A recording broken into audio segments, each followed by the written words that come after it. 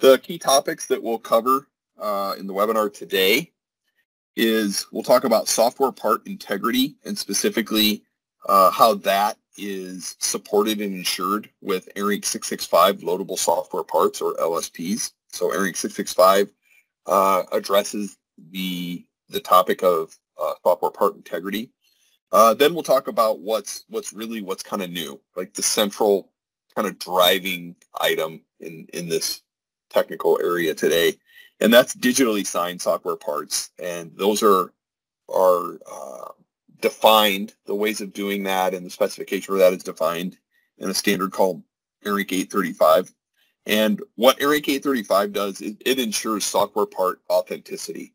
So it is primarily providing a mechanism where a receiver of a loadable software part going to an aircraft has a standardized way to ensure that that part came from who the receiver thought it came from, that it's authentic, that if it's a part for a Honeywell LRU or for a software part that's coming from Boeing, that when that part's received, when it's been transmitted electronically to the recipient, most notably the operators, that there's a way to ensure that that part really did come from Boeing or really did come from Honeywell or any other LRU manufacturer who would produce that software part, and that those source parties of the software aren't being impersonated as a way of giving malicious software to an operator that somehow would make its way onto an aircraft. So that's what we mean by software part authenticity, and that'll be kind of the core of the talk today. And then we'll talk a little bit about how ARINC615 loadable software parts, and then also the digitally signed 835 parts, how they're handled and actually used out at the portable data loader, and then finally the final step from the portable data loader onto the aircraft system during the load process. So those are the topics we'll cover today. So first, we'll talk briefly about the ARINC615 loadable software parts. I'm going to keep this pretty brief. If you didn't attend our previous webinar back in December, I think we cover ARINC615 in a little more detail. The point here is to just explain how the 665 LSPs are ensuring software part integrity today. So, as I said, that's the standard that provides the mechanisms to ensure that the loadable software has integrity. What we mean by integrity is that the part hasn't been altered or changed or corrupted since it was packaged into a loadable software part. So ARINC615 provides some cyclic redundancy checks that are calculated over each individual file in a software part, and then also over the whole collection of files, one big CRC. And so it provides a standard way of encoding and communicating those CRCs so that the recipient can check and compare to the CRCs that were calculated by the packager of the part. An ARINC615 LSP, the contents are pretty simple. I'm just showing a screenshot of a file folder or a subdirectory that contains a software part. Basically, what you have is the collection of load files. So those are any binary file that are specific and proprietary to the LRU that need to get loaded into the LRU. And then associated with all of those load files, there is the LSP header file. And so that LSP header has a file extension of a .luh, and the format and content of that file is specifically what's defined in ARINC615. If we look here at kind of an overview of what the contents of that header file, the LSP header file are, what I'm showing you here is a screenshot from one of our media and loadable software part editor tools. So it's kind of a graphical representation of what's in a header file when you load it up into one of our tools. So kind of at the top of the LSP header file, you have the part number associated with the loadable software part. So that is the part number for the whole collection of load files that are packaged as the software part. And then also at that top level, you have an integrity check of the whole LSP. So it's a CRC. In our tool here, we're showing not actually the CRC, but what we're showing you is the type of CRC. So if the latest variant of ARINC615 is used, -3 or later, there is the ability to select and use several different CRC types. So in this case here, we're showing that for this loaded LSP, that the LSP checksum uses a 32-bit CRC. But there's multiple methods, including SHA-1, MD5, that can also be selected depending on kind of the overhead that you're willing to deal with in order to get a higher level of integrity checking capabilities. Then also the software part has a list of one or more target hardware IDs. So again, if you participated in the previous webinar that we had that kind of looked at some of the protocol details of ARINC615A, in that what we talked a little bit about is that every LRU or avionics system that is loadable using 615A has assigned to it and embedded in it a target hardware ID. And so that target hardware ID also gets embedded in the software parts that are intended to be loaded to that system. So what this allows is, at the data loader side, when a data loader connects to an LRU, it can query the LRU to ask the LRU to provide its target hardware ID, and then the data loader can ensure that the operator, the human operating the portable data loader, is not able to select a software part that doesn't have that target hardware ID embedded in it. So it's a method on the data loader side of ensuring that parts not intended for an LRU don't mistakenly get attempted to be loaded to that LRU. And then also the LRU can protect itself from this. When it receives a software part, it can crack open and check that list of target hardware IDs and ensure that its ID is in that list, and it can reject the part if it's not. So that's what the target hardware ID is. That's a field in the header file of the LSP. Then what you have is the list of all the load files. And for each load file, there's also a part number that can be assigned, and also a CRC or some kind of a checksum that's calculated over each of the load files that are part of that software part. So that's how the header file, that header file is going to travel around with the software part. It's even going to be the first file that gets loaded into the target LRU on the aircraft during an upload operation. And we'll talk a little bit more about that process and how the header file is used and kind of sequenced in during the load operations later in the presentation. So one key thing here, and this is the lead into the next part, kind of the core of the webinar, is ARINC615 LSPs cannot be used to ensure authenticity. So there's nothing in here that allows a recipient or a holder of this part to do any kind of verification or authentication that this part truly came from a specific known source entity. All you can do is check the part against the CRCs in the header file, and you can know that the header file or the constituent parts weren't changed since the header file that you have was created.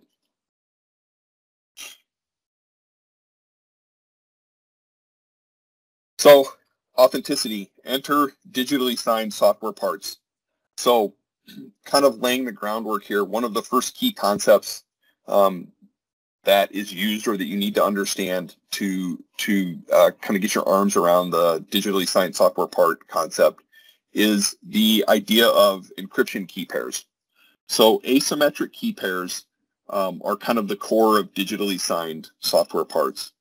And what an asymmetric key pair is it's a pair of keys that work together such that one of the keys can be used to decrypt what the other key is used to encrypt. So if you have your encryption algorithm and you have a public-private key pair or an asymmetric key pair, the key that is used to create the encryption can only be unlocked by the other key in the pair, and vice versa. So the concept of public and private comes from the fact that typically when you're using asymmetric key pairs, one key is held private. So one party wants to hold that private and securely handle it and make sure that no one else has access to that private key. And then the other key is public. And so you can use the public and private keys for sort of two main main functions or things to do. So in the first case, you would take that public key, that key that you're exposing and that everyone can know about, and you're going to use that to encrypt. And then you're going to use the private key, the key that's held private by one party, to decrypt. And when you do this, this is used for private communications. So a receiving party can hold a private key, and they can publish their public key to anybody that wants to send them a private message. So what that means is anybody who has access to that public key can encrypt a message and send it to the receiver, but only the receiver has that private key that can unencrypt and read the message. So it's a way to transmit and receive private messages that only the receiving party can read after they've been encrypted. So that's use one. That's not the use case or the mechanism that's used in digitally signing software parts. It's the latter, use two. And in that case, the signer or the encryptor holds the private key. They keep the key used to encrypt the information. They keep it held privately, and that allows them to ensure that the receivers who have the public key know that if they can decrypt with the public key, that the signer or the encryptor had to be the party that holds the private key. So it's used as a way of identifying the source or authenticity of some entity, some signed or encrypted entity. So that's the basic concept that's used with loadable software parts and digitally signed software parts, as shown in the flow there. So in that case, if you had a sender or a creator of a software part, they would put that software part and their private key as input to a signature algorithm that would sign that software part with a digital signature. And then they would make publicly available the other set end of the key, the public key. And so then anybody who receives that signed software part, if they have access to that public key, they can use it to check that digital signature or that encrypted hash that's associated with the signed part. And by that mechanism, they would ensure that the identity of the sender of the software part.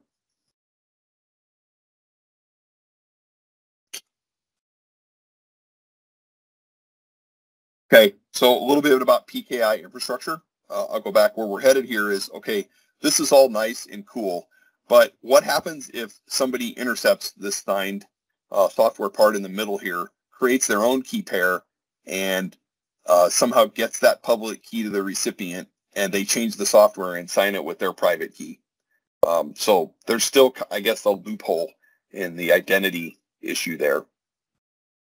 So enter the PKI infrastructure. So digital certificates hold public keys, and they're used to ensure the identity of the software provider or the signer of the software part. How this works in the realm of signing software parts is that a software provider will, the first thing they'll do is they'll create a key pair. They'll then request a certificate from a third party called a certificate authority. And in that request for a certificate, they'll provide their public key and also identifying information or their identity information.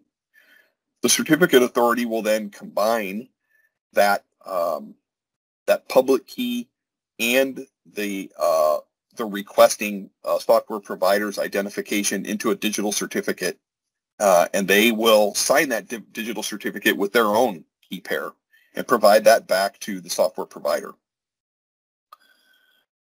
That digital certificate will also include the identification of the certificate authority, and that is so that the software provider can provide that digital certificate to receivers of the software parts, and those software receivers can use that certificate authority as an independent third party to verify the identity of the software provider and identify that that software provider does have a valid certificate from the certificate authority and that they are who they say they are.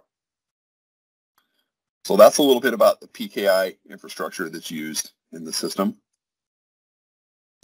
When we talk about signing and distributing the software parts, so at the core of this, we have to have a signing tool. The software provider or the signer of the software will put the unsigned loadable software part. So in this case, or in the case of ARINC615 and what we're talking about, that would be an ARINC615 loadable software part. So all the load files with the LUH file. Also, as input to that signing tool for the signing process, the signer would provide their private key. So their private key of the public private key pair would be used to create the signature. The signing tool would then use those two inputs and create a signed software part. That software part with its signature could then be provided to the receivers. So in most cases, this would be an operator of an aircraft who has to load that part onto some system on the aircraft. The software signer also has to make available and distribute to the receiver of the signed part their certificate. So the certificate that they received that was generated by the third-party certificate authority previously. And so that, together with that signed part and the certificate, which has the public key in it, the receiver is able to verify the authenticity of the signature and also verify the identity by going back to the CA, who is identified also in the signer certificate, and basically use that CA to ensure the identity of the software provider. One kind of note here is I'm showing this kind of as a conceptual flow in the diagram. In most cases, this signer's certificate that's provided to the receivers, it's actually embedded into the signature file or into the signed software part package. It's not provided separately. In almost all cases, it's actually embedded into the signature file, which we'll talk about a little bit more later. So usually when you receive a signed software part, inside that signed software part, you have the certificate of the signer.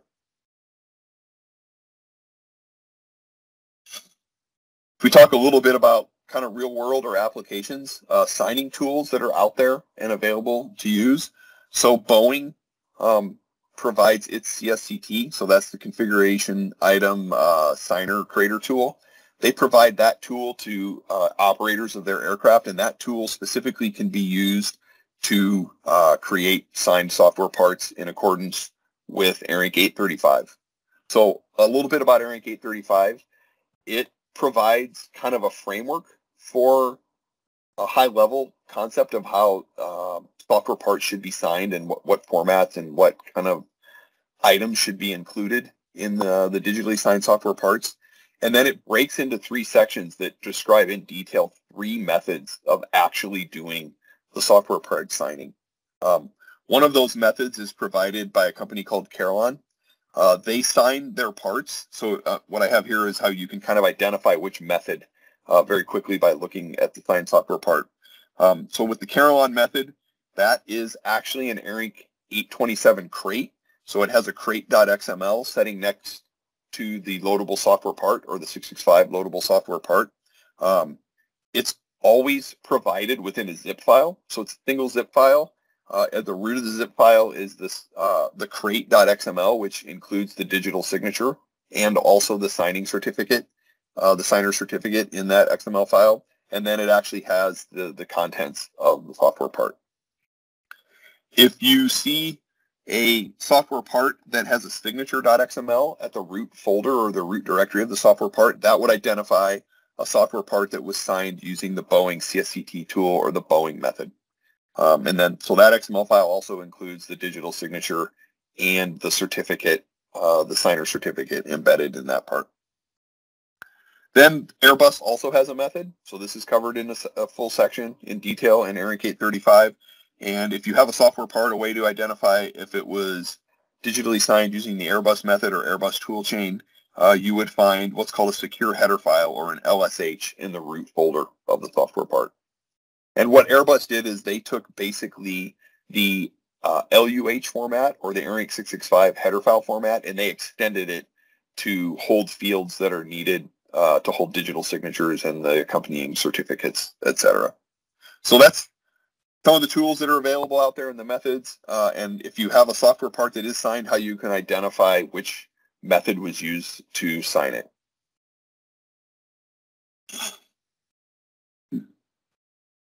Okay, now we're going to talk a little bit about validating the digitally signed parts and also revocation of certificates. So, like we said previously, the receiver of the software part uses the signer's certificate, which includes the public key and a reference to the certifying authority or the certificate authority to verify that part. The signer's identification and also the CA's identification are part of what's called the trust chain. We'll talk about that in a couple more slides, but that's basically a hierarchy of trust. So I'm showing a pretty simple figure here where we show kind of a direct one, I guess, line type of relationship between a certificate authority and a software part signer or a requester of a digital certificate. But in reality, it's a more complex situation in that there can be a hierarchy of certificate authorities where there's a root authority at the very top and then intermediate or intermediary certificate authorities kind of between that root and the actual signer and also receiver of the software parts. It's a fairly complex topic that is probably a whole nother webinar in and of itself. So in this case, we're primarily just considering the certificate authority as a single entity rather than kind of a cloud of a hierarchy of intermediaries up to a root CA. So just a little clarification there. What happens if the signer's private key becomes compromised? So say the signer has generated its key pair, given its public key to a CA who's then produced a certificate back to that software part signer, and now they're producing signed parts and distributing it, to different aircraft operators, etc. And then say that the software part signer's network or system is breached and a malicious party gets a hold of their private key, and that malicious party is now able to generate signed software parts with a digital signature that appears to have come from the software signer. So you have to have a mechanism to essentially revoke the signer's certificate in the case this would happen. That's what a CRL or a certificate revocation list is used for. Providing those revocation lists is also a function of the certificate authority or the certificate authority hierarchy. So what would happen in that case if the software signer's private key was compromised is that signer would then inform the certificate authority that specific key pair has been compromised, and then the certificate authority would issue an update to the revocation list to indicate that particular certificate has been revoked. The revocation list, I'm showing a picture of an actual CRL list here, showing it in the Windows CRL tool. Really, it's very simple. It's a list of signer certificates serial numbers. So when a CA generates a signer certificate, it gets a unique serial number that uniquely identifies that specific signer certificate so that it can be revoked by simply placing the serial number of that certificate in a CRL. So checking and getting updated CRLs is a responsibility of the receiver of the software parts. They have to ensure that they've checked and made sure that they haven't received a part whose certificate was previously revoked, and therefore there's a possibility that that could be a counterfeit part. There are some of the three signature methods, specifically the Carillon and the Airbus method, that add a verifiable timestamp into the digital signatures. So that's one of the things specific to those two methods. And so what they do is they actually go out to another certifying authority, a timestamp authority, when they actually sign the part. So the signer has a network connection. They go out to a third party that provides a timestamp with a digital signature around it that timestamp authority can validate. And then that timestamp is embedded into the signature of the software part. What that allows to happen is at the receiver, that at the time, which is included in the digital signature, that signature was created, that the signer had a valid had a valid certificate. But what this allows is that if a certificate is somehow expires or is revoked, it's still possible for the receiver to validate and use a software part signed with that certificate because it has a timestamp, and it allows the receiver to determine if the signer's signature, signing certificate was valid at the time the signature was created. So that's one of kind of the key features or key distinguishers in the Carillon and Airbus method of digitally signing. It provides an easier mechanism to have what are called long-lived signed software parts. So they can live for quite some time, even if the original signing certificate was somehow compromised at some point in time after that particular part was signed. Take a look kind of step by step about how, what actually goes on in the signing tool when we're creating a signature file and then verifying it. So first we'll look at creating a signature. So on the left here, you have the actual source LSP. So the unsigned LSP. A hash is created over that LSP. So depending on the signing mechanism, there's some mathematical algorithm that's used to create a hash by running all of the bits and bytes of the whole LSP through it. That hash is then encrypted with the signer's private key. And then that encrypted hash is what goes into the signature file. So it would be a crate.xml if it is the Carillon method, a signature.xml if the signature file is created using the Boeing method and format, or an LSH if it's the Airbus. Then also that signature file contains some information like part numbers, etc., about the original LSP. And then in all three cases, the signer's certificate is also embedded into that signature file. Then that signature file just sits next to the unaltered ARINC615 LSP, and that is what constitutes the signed software part that is provided to the receivers. When a receiver gets the LSP, how do they verify the authenticity of it? So they have the signature file and then the unaltered LSP. So the first thing that the receiver does is, based on the method that was used to create the signature file, and the receiver can determine that based on the signature file, whether it's a crate.xml, signature.xml, or .lsh.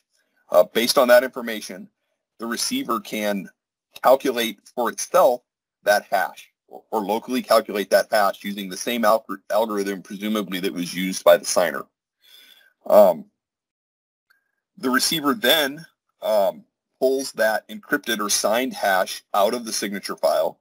It also pulls out the signer certificate, which includes the public key of the pair that was used to encrypt that hash, and then it decrypts that hash and then compares it against a locally created hash to determine if, in fact, that part was signed, or that hash was encrypted with the who the receiver thinks is the originator of the software part.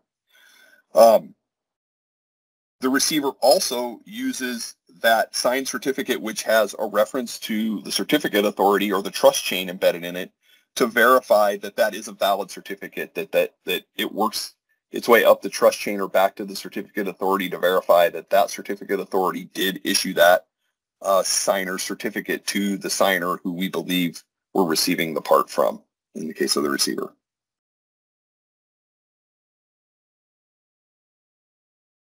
So that's how parts are signed. That's how the signatures are verified. We talked about NEC a little bit previously about trust chain, and here, we're saying after you compare the hashes, the receiver has to do the step of ensuring that that certificate is valid and came from, a valid certificate authority and hasn't been compromised. So enter the trust chain. What the trust chain really is and how that process occurs is really by traversing a hierarchy of certificates. So we talked about the signer originally gets a signer certificate by requesting a certificate authority. like I said in these diagrams, I just showed basically a root CA. The way it typically really happens is a signer will request a signing certificate from an intermediate certificate authority. And what that intermediate certificate authority will do is they will create a, the certificate file that has the name or identity of the requester, their public key. Then they also put a reference to their name in there, and then they calculate a signature using their private key. And so then up the chain, that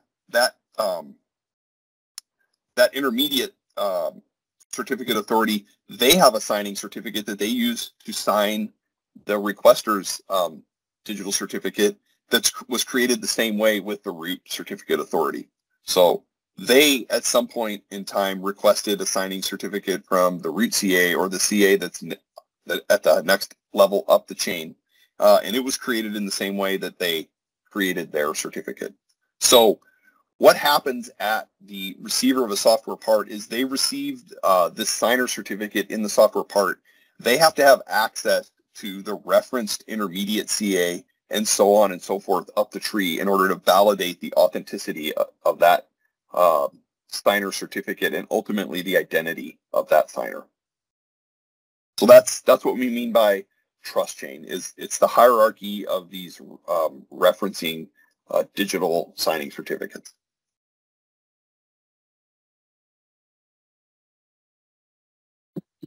Okay, so let's talk about how all this works in with actual ARINC615A load operations. So prior to loading a software part, the signed software part has to get transferred into the PDL. PDLs that are operating in accordance with the latest security standards, they are not allowed to admit a software part into their internal encrypted storage unless they're able to validate the digital signature of the signed part. So that's the first thing that has to happen is the signed part has to be presented to the PDL. The PDL has to have access to the signer's trust chain, and then the PDL has to do the verification process that we described in this slide here. Once that completes successfully, then that software part with its digital signature is stored internally in the PDL in a protected area. There is another ARINC spec, ARINC615, that defines the criteria and the requirements for how the PDL must store those signed software parts once they've been imported and their digital signature is verified. Mainly, they have to be stored in an encrypted location, and the encryption has to meet some minimum levels of requirements that are defined in the ARINC standard. Okay, so once that software part is now imported in securely inside the PDL, it's ready and it can be selected for load operations by the operator of the PDL. But also to ensure protection against the case that somehow the PDL was tampered with or accessed and the software part was compromised, the PDL has to also verify that digital signature again every time before it starts a load operation. So the intent of the standard is for that digital signature of the signed software part to be verified as close to the time when the load actually commences as possible. So what you want to do is minimize the amount of time since the signature was last checked and you're actually now transferring the software part over the wire up to the aircraft system. So that signature part is, that signed part is checked again just prior to every load operation of that software part on the PDL. Now, the PDL does not transfer the digital signature to the aircraft systems. So that's one key item to note about the current state of the specifications and how this occurs. The target LRUs are required to know nothing about the digital signatures and are not required to do any authenticity checks with of the signed software parts. So the data loader actually strips the digital signature off and just loads the raw ARINC615 loadable software part to the LRU. So a little bit about how that upload operation proceeds. So once that software part is selected for load, and the operator of the portable data loader basically selects the part and hits the start button, the first thing that the data loader will do is it will request to read an LUI file, so a file with a .LUI extension from the target. That indicates to the target that the data loader is requesting to start a load operation. The target will indicate whether it accepts that load operation or not within the contents of the LUI file. So the contents of that LUI file are specifically defined in detail in ARINC615A. If the target indicates that it accepts the load operation in that LUI file, the next thing that the target side does is it starts up its status thread. So the way that an operation has to keep open between a target and a data loader is that the data loader expects to receive a status file. And in the case of an upload operation, that status file has the extension .lus. The data loader expects to receive that periodically. There are specific timeouts set in the data loader whereby if it does not receive a status file within that timeout period from the target, it considers that the target has gone dead or gone off in the weeds, and it closes down the operation and basically ends in failure. So right after a target accepts a load operation, the first thing it has to do is start sending the LUS file to indicate status of the operation and that the operation is still ongoing on the target. It has to do that repeatedly until the end of the operation. On the data loader side, when it receives that first status file, the next thing it does is it sends an LUR file, which is a list of loads to the target. What that LRU file contains is the name of the header file, or in the case that the operator of the PDL wants to load multiple loadable software parts in one operation, it would contain a list of the header file or LUH files of the LSP that the data loader is requesting to load to the target.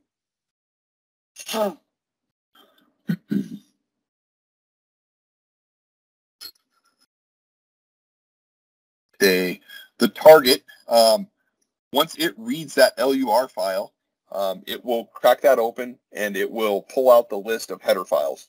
The most typical case is that there's one header file. It's a single LSP load per operation with the PDL. After that LUR file is read, what happens is while still simultaneously sending the LUS files, the target will first read that header file that was listed in the LUR file from the data loader.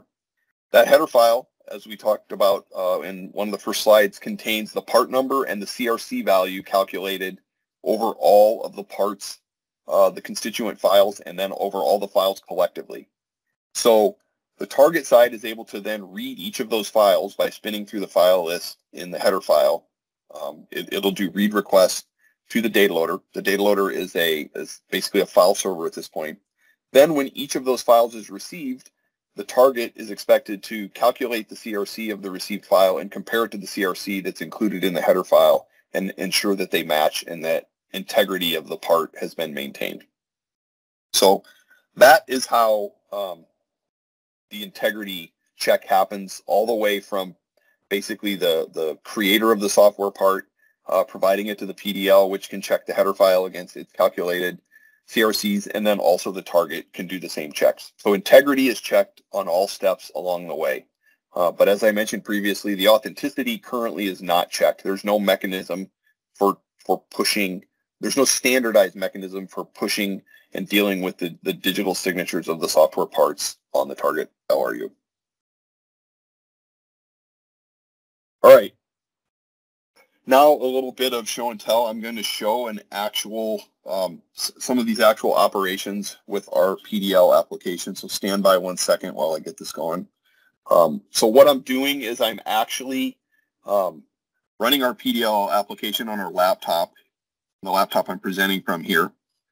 This is the same application that actually runs in our PDL system. And I have my laptop connected to another system which is running a simulated target. So it's just another PC that's simulating a target LRU. So the first thing is if I go in here, sorry, let me do some resizing since I'm not on the normal system.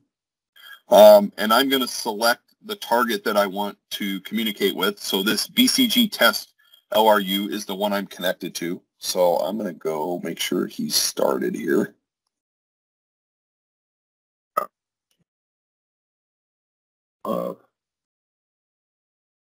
Okay, so I now have this simulated target running over there. I'm going to do a find operation. So a find is just basically a query saying, hey, BCG test, are you out there in data load mode? So I've sent that find request out, and we'll see if the simulated target responds.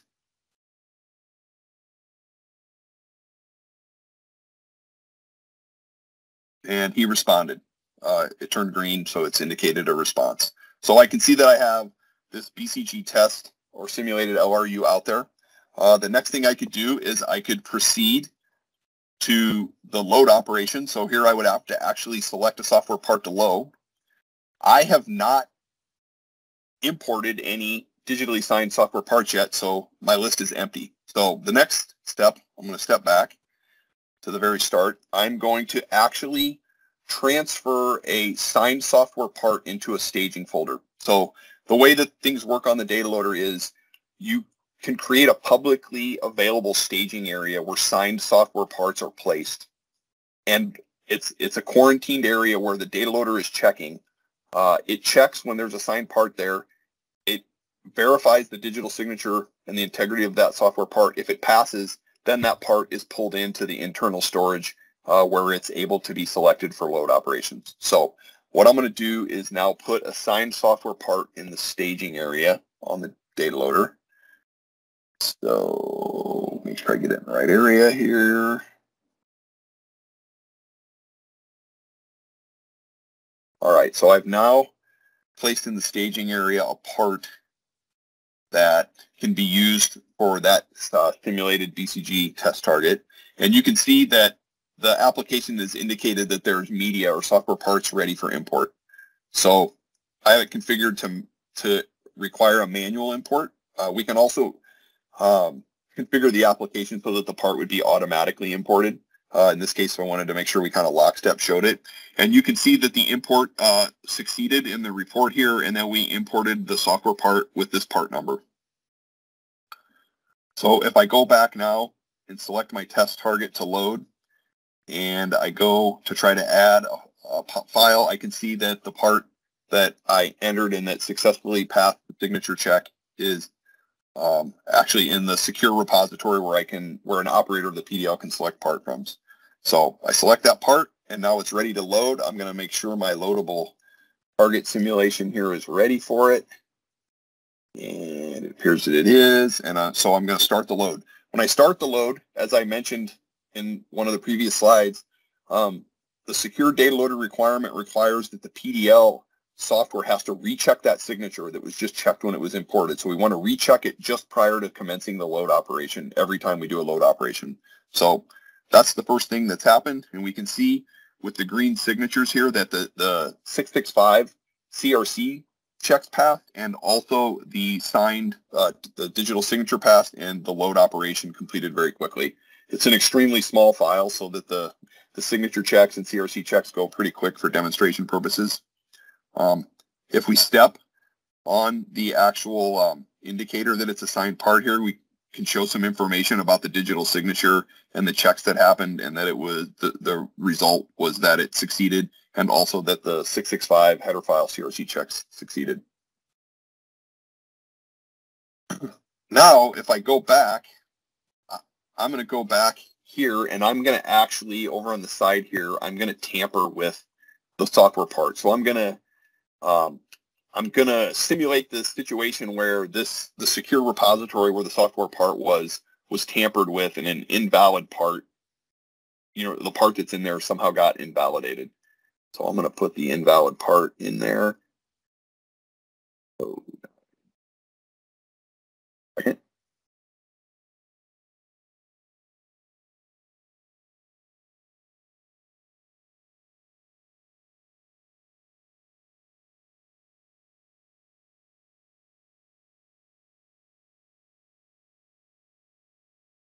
Okay, I've now corrupted software part that's in the secure repository. I'm going to select it again, and if I successfully copy the corrupted part in there, it's going to fail the signature check when we try to commence the load operation.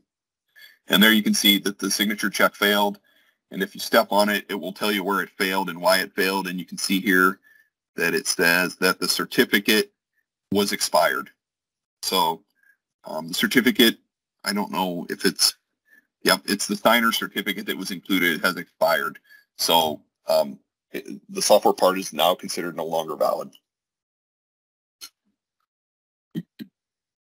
So that's a little bit kind of showing you the mechanism of how things work. I think primarily what a lot of operators of a PDL, what they want to know is, okay, when I go to these secure operations, what's different and how does it look different? So what's different about it is the step where you see the indication to import the parts here, you don't get that if you're not in secure mode and not using digitally signed parts and not verifying the authenticity of the software parts. You're able to just go directly to the load operation and select the part.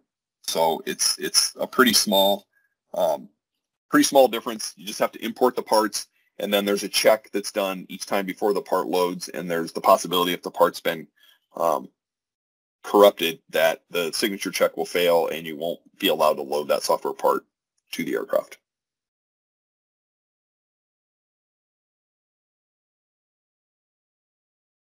All right, so in summary, the key topics covered, and we talked about ARINC615 and the mechanisms that provides for integrity checks of software parts.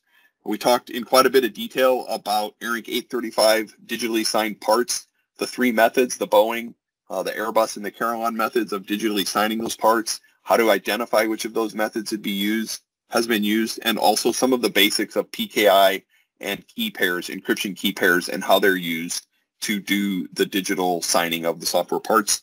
And then we covered what the PDLs have to do to receive, import, and verify those digitally signed software parts as part of their load operation and as part of the distribution of software from a supplier to an operator onto a PDL, through the PDL actually out to the aircraft system.